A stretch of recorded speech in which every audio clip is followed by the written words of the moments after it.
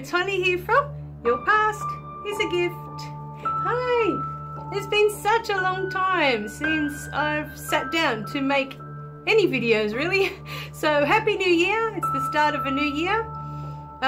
We're in 2019, February of 2019 now. And it's been such an incredible journey. So the last few months I've kind of disappeared a little bit because I'm on a new quest now. But I wanted to come back for any of you that are new to my channel, that are new to my videos, or even to my book, that have never heard of Your Past is a Gift. I just wanted to, explain a little bit that my channel and my book and my videos are all about helping you to forgive. That's my gift, and that's something I've had from quite little, from quite young. I was able to, forgive quite freely and just let things go and not hold on to grudges when I was young. As I turned into an adult, I learned what it was to hold on to grudges.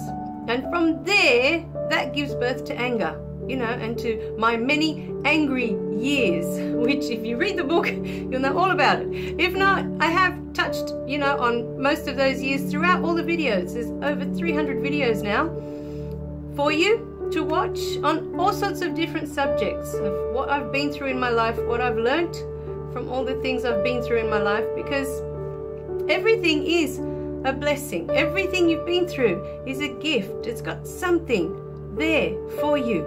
If you just look past the pain, past the surface of what you've been through, there is something there to teach you who you are, what you're made of, why you're really here. So if this is your first video, you haven't been through any of them, the main idea of Your Past is a Gift is to be able to see the human in each person that you come in contact with, to see the human being in every person that has already been through in your life, that you've had some kind of interaction with.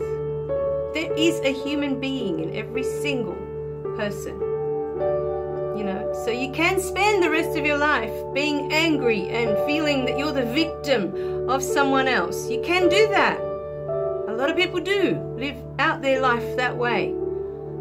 And that's fine. That's their experience. That's their journey. But I'm here to show you that there is a different way and that you don't have to live your life that way. You can step outside of that box that you've put yourself into. You can step outside of it. And you can start to see a whole new world. So many of the videos will talk about seeing the human being in another person, and many of my videos will guide you to see the human being that is inside of you. And many times when we can see things through how we interact with the world, how we do things, when we can see it in ourselves, sometimes it makes it very clear and very easy to see in others why they behave in a certain way, why they say the things that they say, why they do the things that they do that may be hurtful. There is a reason. There's always a reason. It's not for nothing. It doesn't come out of nothing. Anger and pain do not come from nowhere. They don't come from, okay, one day I wake up and, I'm angry today. For no reason. It doesn't happen that way.